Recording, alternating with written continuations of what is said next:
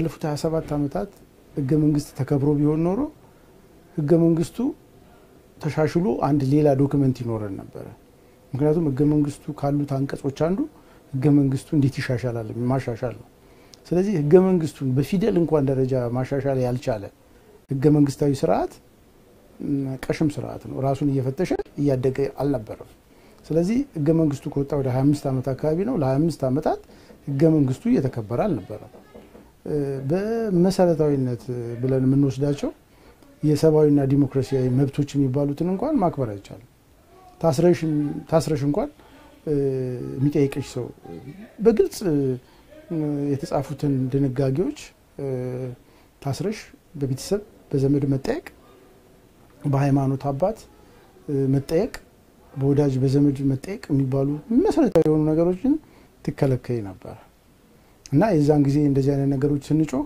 ለነሱ ለታሳሪዎቹ ደህንነት ነው ያሉ ያላገጡብን ነበር አሁን እንደዚህ አይነት ነገሮች በነበሩበት ጊዜ ህገ መንግስት ተከብሯል መሰረታዊ የሆኑትን የሰባዊ መብት ካላከበሩ ምንም ነገር ቢያደርጉልን አይሆንም ነበር ግን ምንም አላደረጉልንም ፎርዳት ማተር ስለዚህ ህገ መንግስቱ ስንጮህ የነበረው ህገ መንግስቱ ይከበር ይያል ነበር ማን ወዶ ህገ መንግስት ቢያንስ በሱ ደረጃ እንኳን እንሆን ይያል ነበር ጥያቄ ስናነሳ የነበረው አሁን ግን በሱ ደረጃ እንኳን ለመድረስ አልቻለም ህገ መንግስቱ ለማክበርም ይሁን አትሊስት መሰረታዊ መብቶቻችን የሚከበርበት ደረጃ ላይ ደርሰናል ብለን በመናስብበት ደረጃ መነሻው ጭላንጭሉ ላይ ነን ብለን ስናስብ እንደገና ቡራ ከረዩ ብዙ ትርጉም የሚሰጥ አይደለም አንተ ቤንሻንጉል ውስጥ ወይም ደግሞ ኦሮሚያ ውስጥ ያለ መብት ካንድ ኬንያዊ ጋር እኩል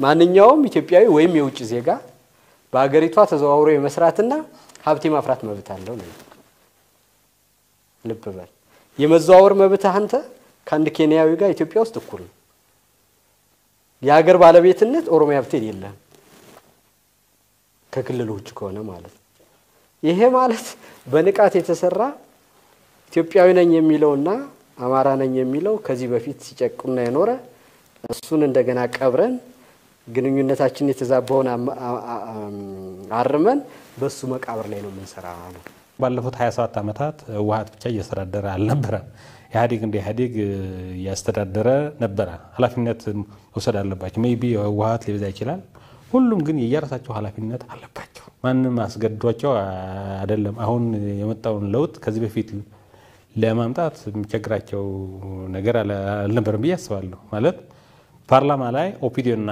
አዴን የተሻለ እንትን አላቸው አይደለ እሱን ይዞም ወሰን ነው ያ ለማድረግ እንግዲህ ድፍረቱም አልነበረም አቁሙም አልነበረም ስለዚህ ህውሃት በነበረበት ዘመን ለነበሩ መጥፎ ነገሮች በሙሉ ህውሃት ይወስዳል ብዬ አላም ተቋሚውኝም ስለማቀው ማለት ነው ከዚህ ባሻገር ደግሞ ባለፉት 27 ዓመታት መጥፎ ነገሮች ብቻ አይደለም የሰሩት ጥሩ ነገር ተሰርቷል ኢህአዴግ አዲስ አበባ ሲመጣ ምንም አልነበረም ዚያከ ባንክ ባዶ ነበር ኢኮኖሚው ዜሮ ነው የነበረው ከዛ አንስተው አሁን ያለበትን ደረጃ አድርሰዋል ኢንኢኳሊቲ ያለው የተፈጠረው የሀብት ክፍል የለውም የተወሰኑ ሰዎች ሀብታም የሆኑበትና አብዛኛው ድሃ የሆኑበት ሁኔታ አለ ያም ሆኖ ግን ባለፉት 27 ዓመታት በተለይ ባለፉት 15 ዓመታት ተከታታይ እድገት እንደነበረ አምናለሁ ማለት ህገ መንግስት ይከበር የሚለው የውሸት ትርክት መሆኑን ማየት ስለሚቻል ነው በትግራይ ውስጥ የነፃ ጋዜጦች ነፃ ሚዲያው በደንብ ይሄዳሉ አንድ ልታገኝ አይችልም መከለ ሄደ ነፃ ሚዲያ ውጤት ልታገኝ አይችልም በዚህ መልኩ ህገ መንግስትን በነፃ ሐሳብ እንዳይራመድ ያፈነ ያለው እሱ ነው ይሄ ብቻ ሳይሆን የፌደራል ስርዓቱንም የጣሰ የሸረሸረ ያለው እሱ ነው በፌደራል ስርዓቱ ውስጥ የተሻለ እኩልነት ተሳትፎ እንዲኖር ይፈልጋል ግን ዲሞክራሲያዊ ሁኔታ እንዲኖር ይፈልጋል እሱ አልነበረም ራሱ ኢህአዴግ 1987 ባጸደቀው ህገ መንግስት ላይ መግቢያ ፕሪያምብሉ ላይ ምን ሚላል ለመሰለሽ በሂደት አንድ የፖለቲካና አንድ ኢኮኖሚ ማህበረሰብ መፍጠር ሚላለው ይሄ ማለት ምን ማለት ነው ይሄ ኔሽን ቢልዲንግ የሚባለው ላይ ፎከስ አድርጌ እሰራለሁ ህዝቦችን አቀራርባለሁ የነበሩ 1966 በጣም ከፍ ብለው ይነሱ የነበሩ የብሔር ጥያቄዎች መልስ ስላገኙ መልስ ስለተሰጣቸው ከዚህ በኋላ ወደ አንድ ወደሚያመጡ ኮመን ወደ ሆኑ ጉዳዮች ላይ ፎከስ እናደርጋለን እና በሂደት አንድ ሶሊድ የሆነች ሀገር የብሔር ብሔረሰቦች እኩልነት ምናምን ሚሉ የ66ቱ ጥያቄዎች ተመልሰው ሲያበቁ ከዚህ በኋላ ከፍ ወዳለ አስተሳሰብ እንመጣለን አገሪቱን ትራንስፎርም እናደርጋለን አንድ አይነት አስተሳሰብ አንድ አይነት ኢኮኖሚ ኢንቴግሬሽን ተመሳሳይ ስነልቦና በአጠቃላይ ኢትዮጵያዊ የሚባል ማንነት እንገነባለን ሚል መግቢያ ያለው ህገ መንግስቱ እና ይሄንን ጽፈው ሲያበቁ የተጋፈል አረጉ የፓርቲ አደረጃጀታቸው ግን የዚህ አጌንስት የሆነ ነው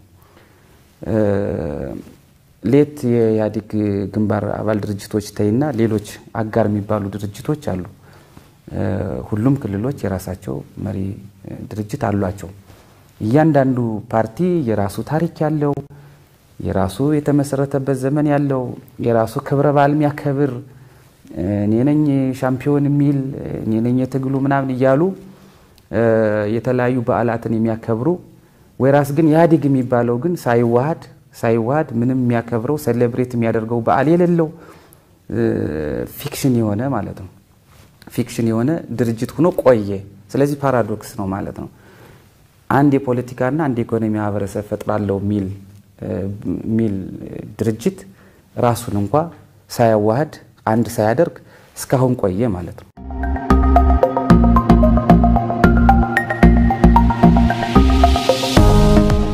ባለፈው ከዛም በላይ 40 አመት ምን ነበሩ ታሪክም መዛግብትም የሚያሳዩት ነገር ነው ዲሞክራሲያዊ ያልነበሩም ስቲል በአብዮታዊ መስመር ነበሩ ስለዚህ አሁንም በ21ኛው ክፍለ ዘመን ማገባደጃ ላይ አብዮታዊ ሆነን እንቀጥላለን ካሉ ማሰብ እኮ ይቻላል ችግር የለው ዲሞክራሲያዊ ማለት እንደዚህ ነው ግን ሌላውን ያጣጣሉ ሳይሆን አሁን ጊዜያቸውን ጉልበታቸውን ማባከን ያለባቸው ያሰቡትን ዲሞክራሲያዊ መንገድ አብዮታዊ ልማታዊ ምናምን የሚሉት ቅጽል ያለውን መስመራቸውን በደንብ ለመተግበር መዘጋጀትና ለህዝብ ምርጫ ማቅረብ ነው ያለባቸው ወስነው አይደለም ለህዝብ ምርጫ ነው ማቅረብ ያለባቸው ለምሳሌ ህውሃት በትግራይ ክልል የተደራጀ ድርጅት ነው ስለዚህ ለትግራይ ህዝብ ይሄንን እንደ አንድ አማራጭ የሚቀርብ ነው ብሎ ነው እንጂ ማቅረብ ያለበት ለትግራይ ህዝብ ይሄ ዋንኛው ነው ብሎ ማቅረብ የለበት እንደ ያገረቀ ፓርቲ መሆን ፌደራሊዝምን ምንድነው ያፈርሰዋል የሚባለው ደግሞ እኔ በማቃት ያለም ተመክሮ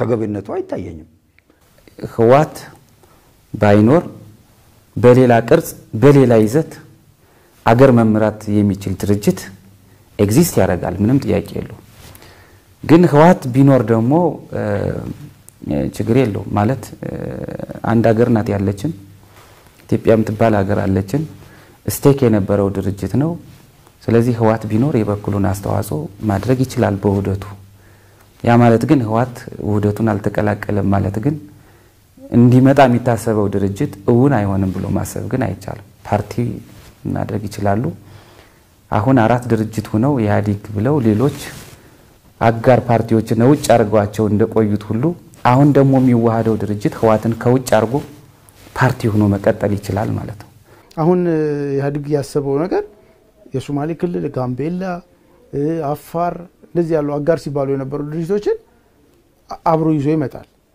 ስለዚህ ብዙ ኢትዮጵያውያንን ያቅፋል ማለት ነው ስለዚህ ይሄ አቃፊ ነው ወደዛ ወደ ተሻለው ቦታ እንሂድ ሲሉ እምቢ ካለ የሚፈልጉትን የሚሞክሩትን መንገድ እንዲ አይተው ስተታቸውን በተግባር እንዲማሩበት መተው ነው የሚሻለው ይመስለኝ ቲፒኤልኤፍን ብንወስድ አሁን ቲፒኤልኤፍ የትኛው ፕላትፎርም ነው ለኔ ሞር ጥሩ በያዲግን ብናዋሃድ ነው አፕራንድ ወይም ደግሞ ወደ ስልጣን ለመጣ የምችለው ወይስ አሁን ባለው አደረጃጀት አሁን ያለው አደረጃጀት እንዳየሽው ሁሉም ተመሳሳይ እኩልና አላቸው በያዲግ ስራ አስፈጻሚ እኩል እኩልና አላቸው በያዲግ ምክር ቤት እኩል እኩልና አላቸው በፌደራል በመንግስቱም በዚሁ ልክ ነው የሚሰራው ሌት መንግስቱን ታዩና በፓርቲ አደረጃጀቱ ግን እኩል የሚባሉ እኩልና ያላቸው ስለዚህ ይሄኛው ፕላትፎርም ለነሱ ሞር የተሻለ ነው ብለው ሊያስቡት ይችላሉ ብንዋሃድ ግን በማጆሪቲው ልንዋጥ እንችላለን ብለው ያሰቡ ይመስለኛል እኔ እርግጠኛው ሆኜ የምናገረው ግን አሁን ያነጋገራችሁ ያለ የትኛው ፕላትፎርም ፓወር አፐር ሃንድ ለመውሰድ ምቹ ሁኔታ ይፈጥርልናል ብለው በማሰብ የሚወዛገቡ ይመስል ምርጫ ቦርድ ምንም ያላደረገ ምናምን የሚሉት እኔ ባለፈው ሳምንት ምርጫ ቦርድ በጠራው ስብሰባ ላይ ነበርኩኝና ከትግራይም ተወክለው የመጡ ሰዎች እንደነበሩ አውቃለሁ። ስለዚህ አይነጋገሩ ማለት ነው እነዚህ ሰዎች። ስለዚህ ምርጫ ቦርድ ምን ያደረገ እንደሆነ መስማት አለባቸው። ለስብሰባ የላኩት ሰው ምን አድርገዋል ብሎ መጠየቅ አለበት። ምርጫ ቦርድ ምንም እየሰራ አይደለም ብሎ መክሰስ አይንሽ ሲጨፍኝ አሁን አንቺ እኔ የለህም እንደማለት ነው። ስለዚህ ስራ እየተሰራ ነው፣ እንቅስቃሴዎች አሉ። በዛ እንቅስቃሴ ልክ የሚጎሉ ነገሮች አሉ፣ የሚቀሩ ነገሮች አሉ። አዎ እነሱን ደግሞ አብረሽ አስተካክለሽ ነው እንጂ ውጭ ሆነሽ እየከሰስሽ መሆን የለበት። ስርዓት አልተገነባም። ኢትዮጵያ ተቋሞችን አልገነባንም። ስለዚህ ተቋም ስላልገነባን ምንም አይነት ይሁን ስርዓት ማድረግ መሬት ላይ አውርደህ ማስፈጸም አትችልም። ስርዓት የለም፣ እሱ ልትፈጽምበት ምቹ ነገር የለም። ስለዚህ ምንድነው የሚለው አህዳዊ ይላል፣ ፌዴራሊስት ነበርን ይላል፣ ግን መሬት ላይ ግን የለም። እንጃም አሁን እኛ የሚያስፈልገው መጀመሪያ ሀዲዱ ነው መሰራት ያለበት፣ መንገዱ ነው መሰራት ያለበት። መንገዱ ሳይሰራ ምንም አይነት ተሽከርካሪ መንዳት ማለት እንደ መንዳት ማለት ነው። ስለዚህ ስርዓቱ ቢኖር አህዳዊን ብታረገው እኮ ምንም ችግር የለበትም። ምክንያቱም በአህዳዊ የበለጸው ሀገር በስነ ስርዓት ንጉስ አላቸው፣ ንጉስ ይመርጣሉ፣ ንጉሱ ከላይ ሆኖ በህግ አግባብ ይቆጣጠራቸዋል፣ ይቀይራሉ፣ ያድጋሉ፣ እየኖሩ ነው ያሉ። ስለዚህ ስርዓቱ ጋር ሳይሆን አልገነባንም ነው። ለፌዴራሊም ለአህዳዊ የሚሆን ስርዓት አልተገነባም። በሌላው ነገር ነው ህዝቡን የሚያወናብደው። ስለዚህ አህዳዊ ብሎ የሚያለ ትምክህት የሚለው አለ። የትኛው ነው ትምክህት ካልሽ እኔ ትምክህት በራሱ ለኔ ከኔ ውጭ ላሳር ሚል አስተሳሰብ ያለው ነው ትምክህት ብዬ ነው የማስበው እኔ። ስለዚህ ስም መጥራት አለበት ብዬ አስባለሁ ከዚህ በኋላ እንዲያም ትምክህት ሲል ስለሚያወናብድ ህዝቡ እና ኢትዮጵያ ውስጥ ትምክህተኛ ብሔር ወይም ህዝብ የለም። ትምክህተኛ ኤሊቶች ግን ነበሩ በየዘመኑ እናቃቸዋለን። ከነሱም ደግሞ አሁን ህውሃት ነው ለኛ የዘመናችን ኤሊት ነው። እኛ እኮ ነጋ ጠባ ስንወቅሳቸው ስንኮንናቸው የነበረው ህገ መንግስቱን አክብሩ፣ ህገ መንግስቱ ሙሉ ነፃነት ለመናገር ለመደራጀት የሰጠንን በጠራራ ፀሐይ አንዱ ምሳሌ እኮ ነው። እንግዲህ ከፖለቲካው እንቅስቃሴ አንፃር ይሄንን ስበትኑ ስብሰባ ማድረግ አትችሉም ስሉ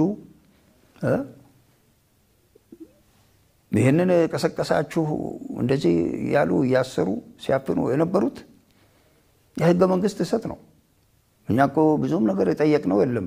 ህገ መንግስቱ ላይ የተቀመጠችው መብታችን እንኳን ተከበረልን። ኦኬ ሰብአዊ መብታችን ይከበረልን፣ የህግ በላይነት ይከበር።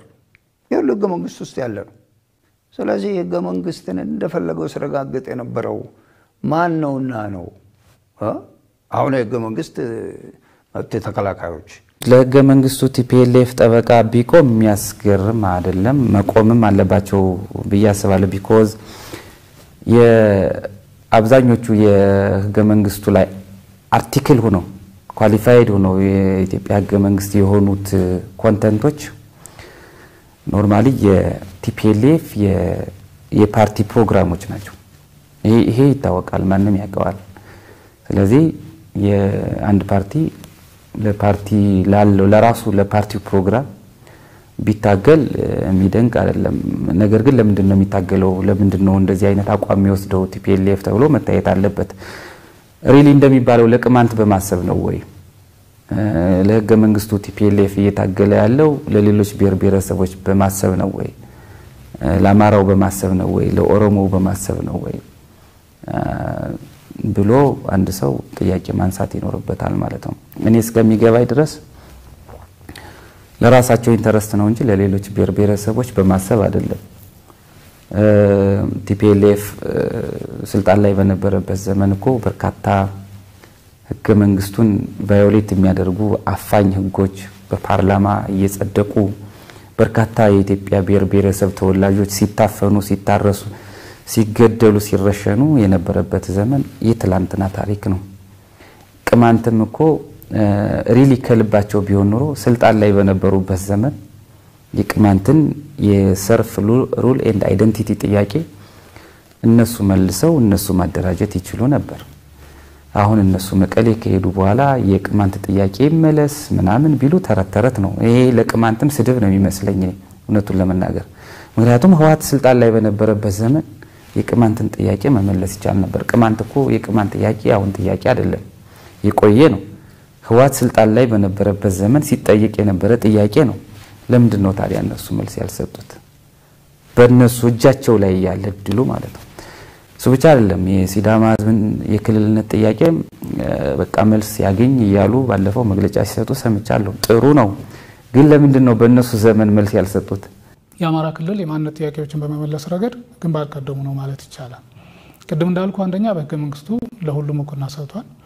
ሁለተኛ በሂደት የሚመጡ ጥያቄዎችን ለማስተናገድ የሚያስችል ለክልሉ ምክር ቤት ስልጣን ሰጥቷል ህገ መንግስቱ።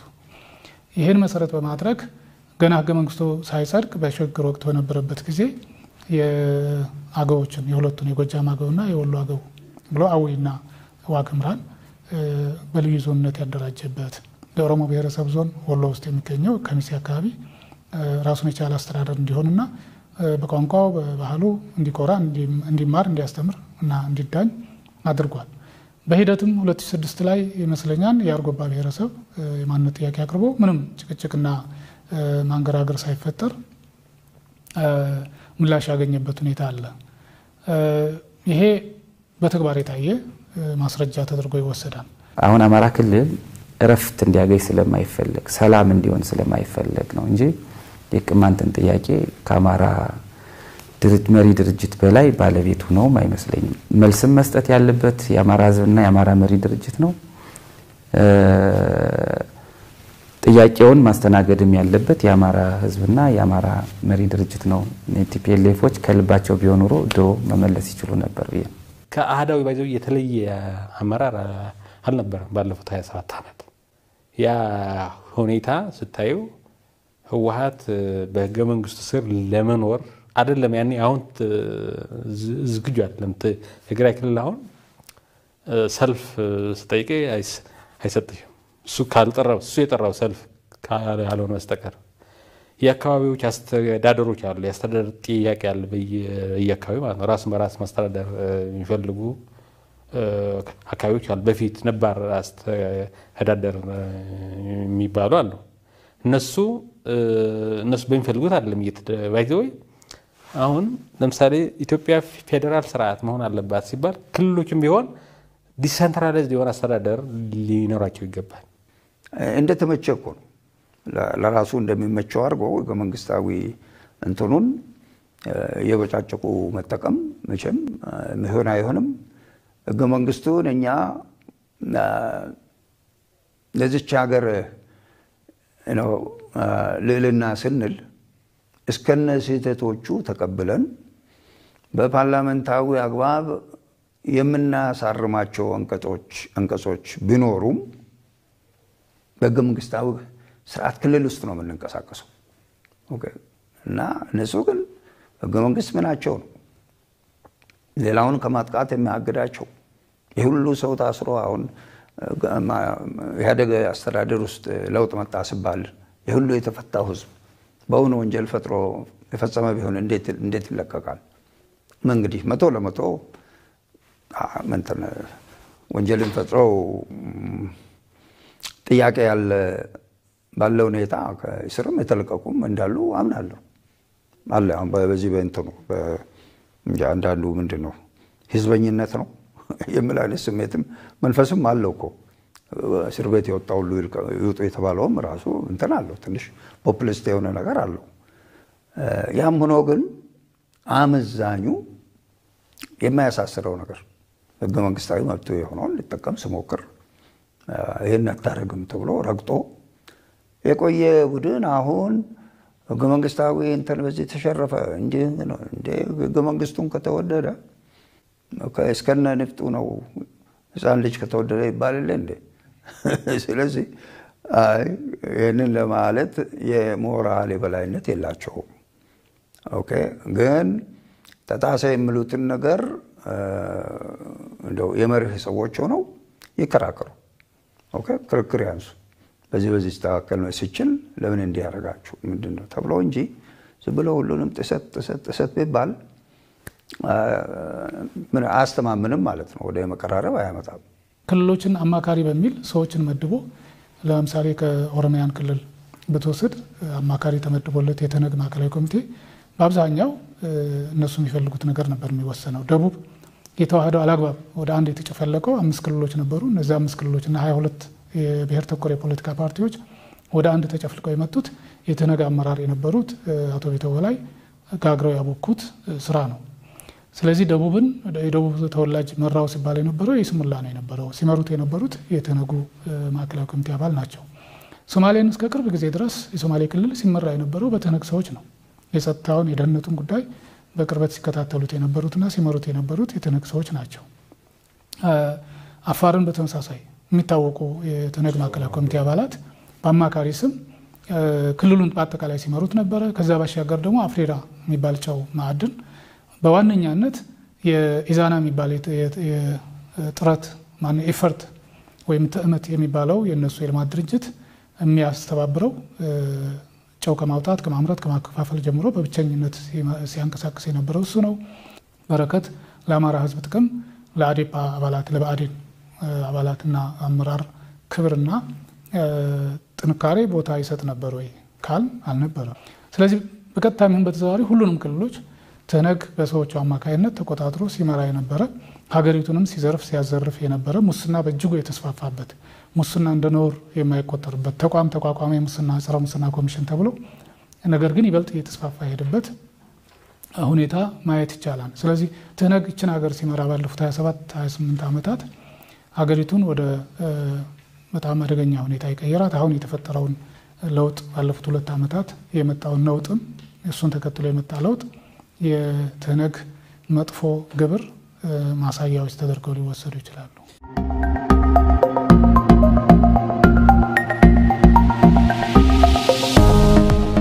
ህዝቡ ማድረግ ያለበት ነው በሚሆነው ነገር ሳይወናበድ ከትግራይ ህዝብ ጋር ከአማራ ህዝብ ጋር በፍቅር መኖር ምንም አይነት ነገር ተማሪዎችም ሄደው መማር መቻል አለባቸው ወደ ዩኒቨርሲቲ አማራ ክልል እናውቀዋለን በቃ ስለዚህ ለእያንዳንዱ ሲደረግ የነበረ ከድርጊት በስተጀርባ ማን ሴረኛ የሆነ ሴራ ሲደረግ እንደነበረ በደንብ ስለሚታወቀው መደናበር የለበትም። የትግራይ ህዝብ የአማራ ህዝብ በደንብ ያምናል። ምንም ስጋት የለባትም። ልጆች መላክ አለበት። ልጆች ቢሉ መማር መቻል አለባቸው። ተማሪዎችን ፈትኗል። በተዘጋጀው ፈተና መሰረት ውጤት ዲስፕሌይ አድርጓል። ዜን በተቀመጠው መስፈርት መሰረት ወደ ዩኒቨርሲቲ መግባት የሚያስችላቸው ነጥብ ያመጡ ልጆችን አገሪቱ ውስጥ ባሉ ዩኒቨርሲቲዎች ደልድሎ አሰማርቶ የማስተማር ማንዴት ያለው የፌደራል መንግስት ነው። አዝሎንጋስ እኔ እስካሁን ድረስ ከሚገባይ ድረስ የትግራይ መንግስት የፌዴሬሽኑ አካል ነው። እነዚህ ልጆች ናቸው፣ የነጋገር ተረካቢዎች ናቸው፣ ኢትዮጵያዊ ናቸው። ኢትዮጵያ ውስጥ ባሉ ዩኒቨርሲቲዎች ገብተው የመማር መብት አላቸው። ልጆቹን በመብት ደረጃ ስታየው ማለት ነው። ህውሃትም ይሄንን የልጆቹን ዴስቲኒ እንደዚህ አድርጎ የመወሰን ማንዴትም አለው ወይ የሚለውም ሊያነጋግር ይችላል። ዝሮ ዝሮ ግን የፌደራል መንግስት ማንዴት ነው። ትግራይ የፌዴሬሽኑ አካል ናት። ከፌዴሬሽኑ አልወጣችም እስካሁን አለች። ኢትዮጵያ ውስጥ ነው ያለችው። የኢትዮጵያ አንድ አካል ናት ትግራይ። ስለዚህ ትግራይ ውስጥ ያሉ ተማሪዎች በአገሪቱ ውስጥ ባሉ ዩኒቨርሲቲዎች ሂደው መማር አለባቸው። ሂደው የሚማሩባቸው ዩኒቨርሲቲዎችም የዛ ክልል ተቋማት አይደሉም። ለምሳሌ አማራ ክልል ውስጥ ያሉ ዩኒቨርሲቲዎች የአማራ ክልል ተቋማት አይደሉም። የአገሪቱ ተቋማት ናቸው። ያ ማለት የትግራይ ህዝቦችም ባለቤቶች ናቸው። የአማራ ክልል ህዝቦችም ባለቤቶች ናቸው። በኦሮሚያ ላይ ያለው ህዝብም የዛ ዩኒቨርሲቲ ባለቤት ነው። ስለዚህ የአማራ ክልል ተቋማትም አይደሉም። በተቋም ደረጃ ባለቤቱም የፌደራል መንግስት ነውና እኔ ሌላ ዝም ብሎ የፖለቲካ እንትን ለሌላ ፖለቲካ ፍጆታ ሊጠቀሙበት አስበው ካልሆነ በስተቀር ውሃም ያነሳ እንትን አርጊውመንት አይደለም ለኔ።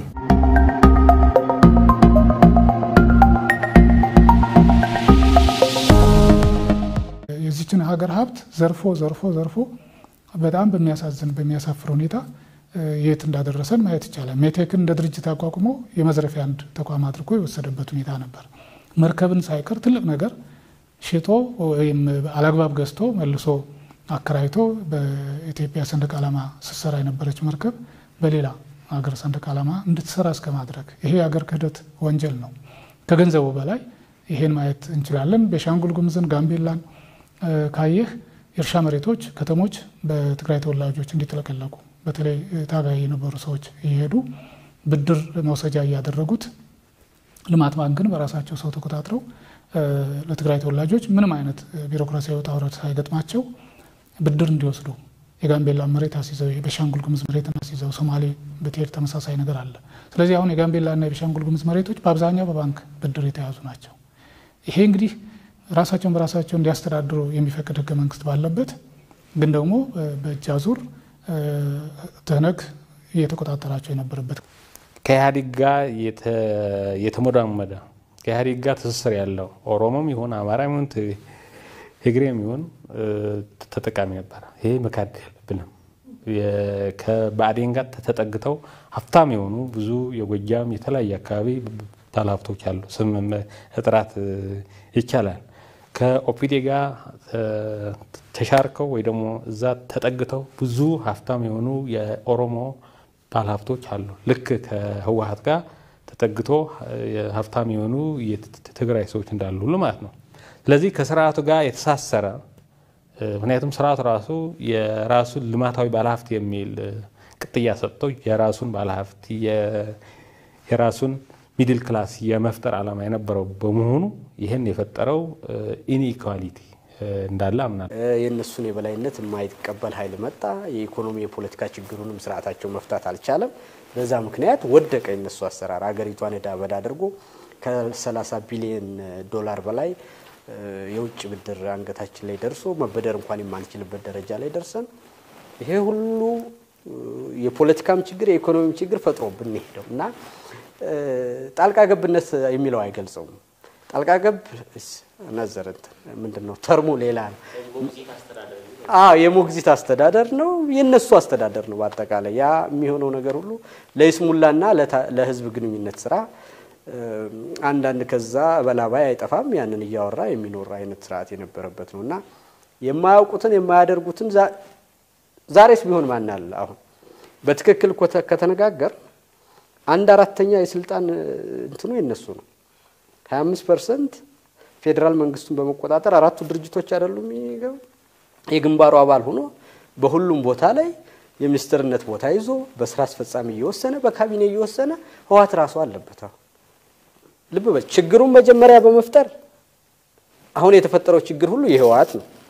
አንድ በላይ ሁለተኛ ነገር አሁንም መንግስት ነው። በሶስተኛ ነገር አሁንም መንግስቱ ነው። ለተፈጠሩት ችግሮች ደግሞ ራሱ ቆስቋሽና ችግር ፈጣሪ ነው። ስለዚህ በሶስቱም መንገዶች የሱ ችግሮች ናቸው። የትግራይ ሀብት በጥቂቶች የህውሃት አመራሮች እጅ ውስጥ ነው ያለው። ለምሳሌ ኤፈርት የሚባለው ትምት ይሉታል እነሱ ቲዲኤ የሚባል ትግራይ ዲቨሎፕመንት የትግራይ ልማት ድርጅት ሬስት የሚባለው የትግራይ ማህበር ረድኤት የሚባል እነዚህ ድርጅቶች የድርጅቱ ናቸው። ድርጅቱ የፈጠራቸው የግብረሰናይ በግብረሰናይ ስም የተዋቀሩ ድርጅቶች ናቸው። ኤፈርት እንኳን የካምፓኒዎች ስብስብ ነው። እነዚህ የትግራይን ኢኮኖሚ ሞኖፖላይዝ አድርገው ቁጥጥራቸው ስር አድርገው የግል ኢንቨስተሮች እንኳን እዛ ገብተው ኢንቨስት እንዳያደርጉ ቦታ ያሳጣቸው ሁኔታ ነው የምናየው። አሁን የትግራይ ኢንቨስተሮች ትግራይ ውስጥ ኢንቨስት ማድረግ አይችሉም። ወደ ውጭ ወደ መሀል ሀገር ወይም ወደ ደቡብ መጥተው ነው ኢንቨስት የሚያደርጉ። ስለዚህ የትግራይ ሁኔታ ስታዩ በሁሉም አንግል በጣም ችግር ውስጥ ያለና የከፋው ከሁሉም ኢትዮጵያዊ የከፋው ህዝብ ነው። ስለዚህ ትግራይ ውስጥ በጣም የኢኮኖሚ ድቀት አለ። ህዝቡ በጣም ተጠቃሚ አይደለም። በጣም የተጎዳ ህዝብ ነው ያለ። ይልቅ ደግሞ የትግራይ ህዝብ በጣም የተጎዳ ህዝብ ነው። 17 ዓመት በነበረው ጦርነት ከመላው ኢትዮጵያ ጋር ሆኖ በደርግ የነበረው ብዙ ዋጋ የከፈለ ነው ለፍትህና ለዲሞክራሲ። ያን ሁሉ መስዋዕት ተከፍሎ የመጣ ነገር ግን የለም።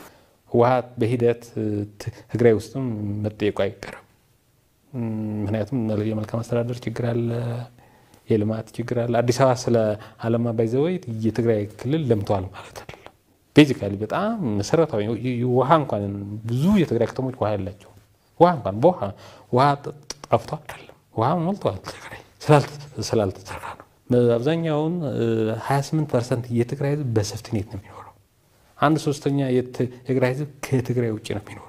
የለም ኢትዮጵያ መጣው እዚህ ማላገርም ውጭ ምን ያለው። ይሄን እንደዚህ አይነት መሰረታዊ የሆነ የማህበረሰብ ችግር ባለበት ክልል ለውጥ ካላመጣ በስተቀር አሁን ባለው አካሄድ ትግራይ ላይ ከ3-4 ዓመት በላይ መሄድ አይችልም። እና ማንን ነው የሚከሰው? እርስ በርስ ለሚፈጠሩት በየቦታው የሚያረጉት ነገሮች በአደባባይ የሚታይ ነው። ድምጽ ወያኔ የሚሰራው ፕሮፓጋንዳ ስርዓትና ደንብ ካልተከበረ በአገሪቱ ላይ የመንግስትነት ስልጣን ራሱም አለበት። እስከዛሬ ድረስ የሆነውን ነገር በህዝቦች መራራቅ፣ መለያየት፣ መከፋፈል አሁን የተፈጠሩት ችግሮች አሁን አይደለም እሱ በጥይት እየቆላፍ ነው ይዞት የኖረው ነገር ነው።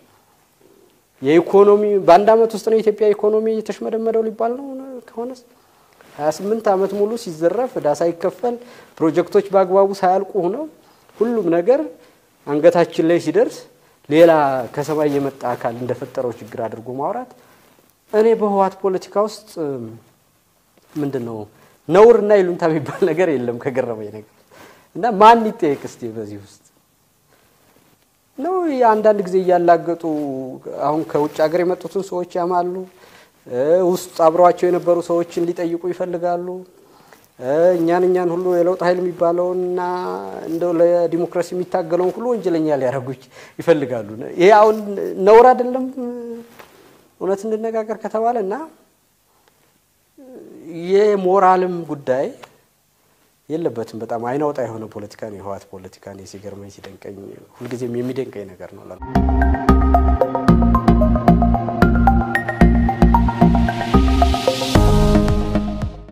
ህዝቡ ማወቅ ያለበት ነገር ምንድነው ህዝቡና ድርጅት የተለያዩ መሆናቸው ማወቅ ይተበቅበታል ህዋቶች ምንድነው የሚሉ ህዋትና የትግራይ ህዝብ አንድ ነው ብለው ነው በተደጋጋሚ ሲሰብኩ የሚውሉት ይሄ በህዝቡ ውስጥ ገብተው ተወሽቀው ህዝቡን መከታ አርገው እነሱ ስልጣናቸው ላይ ለመኖር የሚያደርጉት ብልጣብልጥነት ነው እንጂ ህዝብና ድርጅት አንድ የሚሆንበት ምክንያት የለም የትም አገር የለም ድርጅት ጊዜያዊ ነው ህዝብ ግን ነባሪ ነው ይኖራል ወደፊትም ይኖራል ድሮም ነበር ድርጅት ግን ይመጣል ይሄዳል ስለዚህ ይሄን ነገር ሁላችን ጠንቅቀን ማወቅ ያለብን ይመስለኛል አንድ ነገር ፓርቲን የሚፈጥረው ህዝብ ነው ስለዚህ ፓርቲን የሚፈጥር ህዝብ እስከሆነ ድረስ ህዝብ ፓርቲን መግራት አለበት ኢሊቶችን በተመሳሳይ ኢሊት ሲባል ኖት ኦንሊ የፖለቲካ ኢሊት ብዙ ኢሊቶች አሉ አንቂዎች አሉ ለምሳሌ ሶሻል ሚዲያም በሌላም በሚዲያ ላይም የምናያቸው አክቲቪስቶች አሉ ሂስቶሪያኖች አሉ የአካዳሚክ ኢሊት የሚባሉት ማለት ነው እና አንዳንድ ጊዜ ኢሊት ህዝብን ወደ አልተፈለገ አቅጣጫ ሊመራ የሚችልበት እድል አለ ይሄ በሚሆንበት ጊዜ ህዝቡ ሰከን ብሎ ቆም ብሎ ማሰብና የሚገራ ሐሳብ ካለ መግራት አለበት በህዝቦች መካከል ቅራኔ እንዳይኖር በጣም ጥንቃቄ ማድረግ አለባቸው ይሄ ለቲፒኤልኤፍም ለባዕዴንም ለማንም የሚሰራ ሐሳብ ነው የትግራይ ህዝብና የአማራ ህዝብ ትላንት አብረው ኖሯል ዛሬም እየኖራል ነገም ይኖራል ምንም ጥያቄ የትግራይ ህዝብና ሌላው ኢትዮጵያዊ ህዝብ በተለይ የአማራው ህዝብ ደግሞ ከወሰን አንድ የተቀራረበ ህዝብ ነው በቋንቋው በባህሉ በሃይማኖቱ በሁሉም ስናምሮ ሳይቀር አንድ ህዝብ ነው በአንድ ታሪክ የፈሰሰ ነው ስለዚህ ይሄ ህዝብ የሚያጣሉት ያሉ ፖለቲከኞቹ ናቸው ይሄም ለራሳቸው ጥቅም ሲሉ ነው የትግራይና የአማራ ህዝብ